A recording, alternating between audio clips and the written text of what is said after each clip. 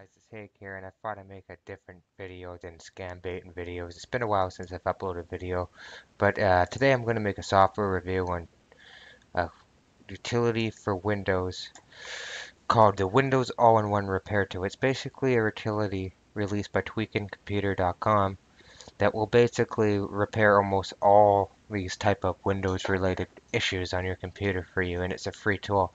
It basically is jam-packed with features, and it's like an all-in-one utility. It has the check disk, it has a file system checker, it has numerous repairs for missing or corrupted Windows operating system files, and it's basically a good way of fixing almost all these Windows related issues. And even it can scan for the malware. It can do all sorts of things. It's jam-packed with features, and I'll go over them when we get this installed. Alright, so the way you get it is to do a Google search for Windows All-in-One Repair Tool.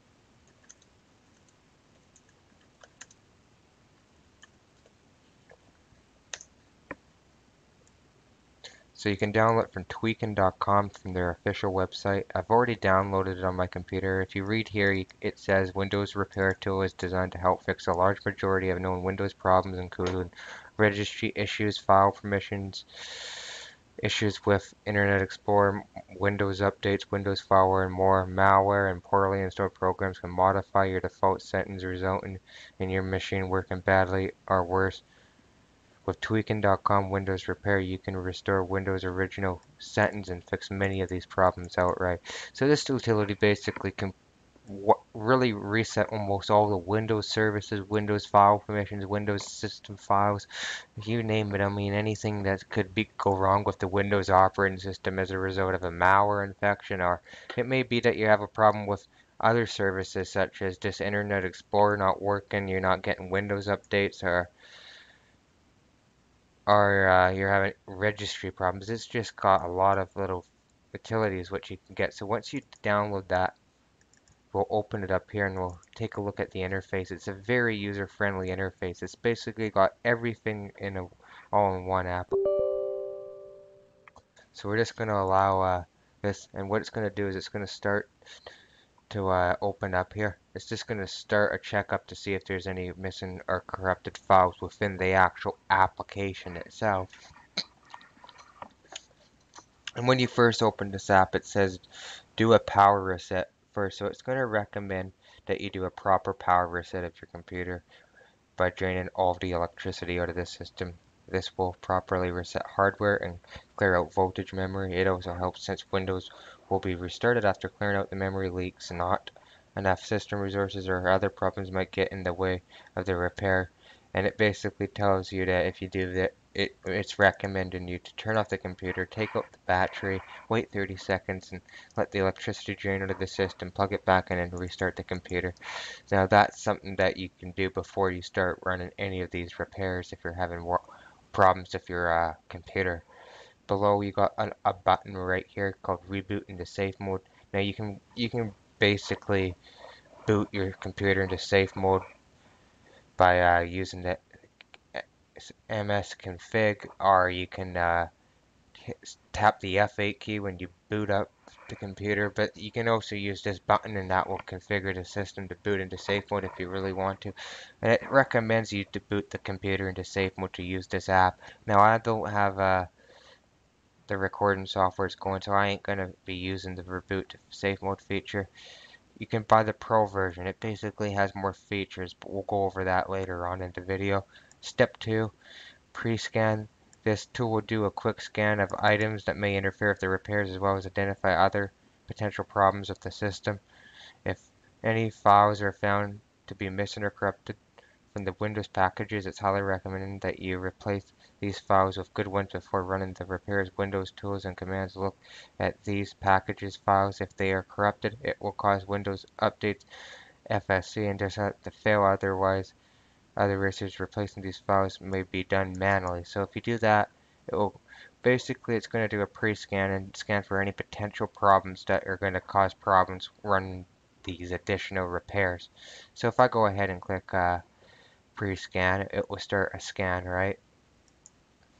And if it finds any problems with Windows packages, it will that are going to interfere with the other repair processes, it will attempt to fix them for you. Alright, so down here we got clean your system from infections, and below you have a link. It goes to their official website. And on here you have all the links to download Malwarebytes. It's a fantastic utility if you want to scan your computer for malware and remove it for free. Super Anti-Spyware, another good program. And then you got removal guide videos for YouTube videos that you can take a look at. So those are basically links just to quickly download them. So close out of the browser and moving forward into option free. Check file system optional, very important for doing file permission repair. So if you are having problems with your file system, you can run the check this utility. Now you can access this in Windows yourself manually in the command prompt, but this program is an all-in-one repair tool, so it has it all in here for you. All you have to do is click check. This will basically check to see if there's any errors found on check your disk to see if there's any errors found, and if it finds any problems with the disk, it will let you repair them. So if you check this section down here, it says check disk if needed. So if this first, when you click here and it finds something, check disk will scan the drive for file system errors. This is a good idea before doing repairs to make sure bad file systems doesn't cause more problems. And you click that, and then on the next reboot, it will run a disk check for errors and repair them for you. Alright, now going on to option 3, we got a similar feature here called System File Checker. This is almost like the other one, just that it does system files. What it does is it will check and scan your system for corrupted or wrong Windows system files. This is a good idea to do to make sure your system files are properly intact before starting the repairs.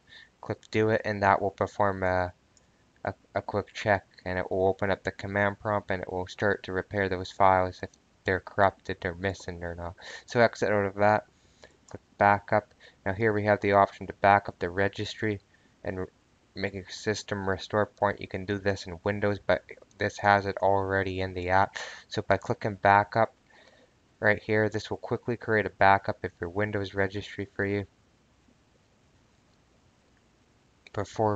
and it's recommended you do that before proceeding forward with the repairs that we're going to do in a minute.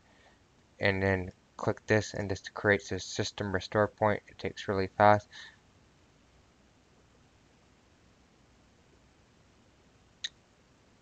Just let that load for a minute. Shouldn't take really long. You click create, and that should have already created us a system restore point. For some reason it's taking a little while, but there we go, it's done. It's created a system restore point for us. We're all backed up and ready to do the repair. So here's the most important part of this feature. Open repairs. So here is a list of all this type of repairs that you can do. Reset registry permissions, reset file permissions, reset service permissions, register system files, repair WMI, repair Firewall, Internet Explorer, repair the host file. Commonly, when you get infected with a malware, it will modify the host file, sending your browser to random websites you don't want to go to. Repair proxy server settings is another malware problem. Remove policies set by infections is another common issue you would have when you have malware on the computer. It will change all your policy settings. So if you're having a problem, say you can't open Task Manager because it's disabled by a virus or a malware infection, this option will attempt to repair that and reset the policy so you can actually get to that kind of feature. So moving down, you got repair CD is missing or corrupted, repair Windows updates if they're not working, repair safe mode if you're not able to get into safe mode, repair Windows installer if you're not able to install programs, and it's got all these different kind of repair options.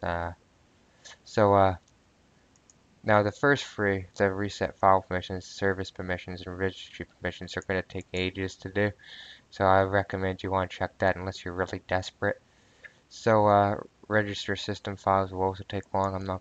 I'm going to uncheck that, but if you're having problems with your operating system, you want to keep that checked. So what I like to do is just check the ones that I want to really do. And once you've